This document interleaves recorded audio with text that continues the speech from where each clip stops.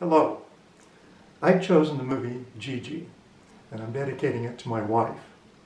Our very first wedding present was from composer Frederick Lau. His second night seats to the stage version of Gigi at the Los Angeles Music Center in the summer of 1973.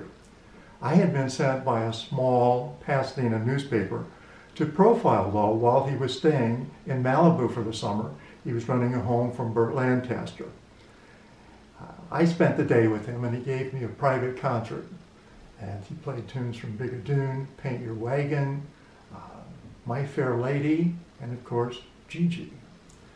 And when I was leaving at the end of the day, he said, "Young man, what does the future hold for you?"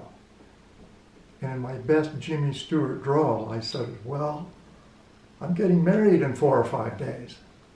Well, the next day, as I was typing the story about Lau, a messenger came in and handed me an envelope. And I opened it, and there were 2 tickets with a note from Frederick Lau. He said, "I really enjoyed the interview, and please accept these 2 tickets, my seats, for Gigi on Thursday night." So we went. It was the night before our rehearsal dinner and 2 days before our wedding. Well, we just celebrated our 45th wedding anniversary.